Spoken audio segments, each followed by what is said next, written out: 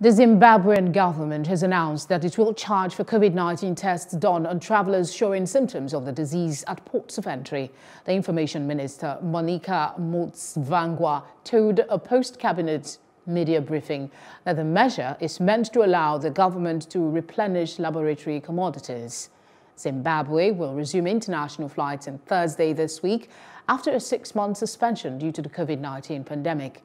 Domestic flights resumed in the middle of this month. Hello, hope you enjoyed the news. Please do subscribe to our YouTube channel and don't forget to hit the notification button so you get notified about fresh news updates.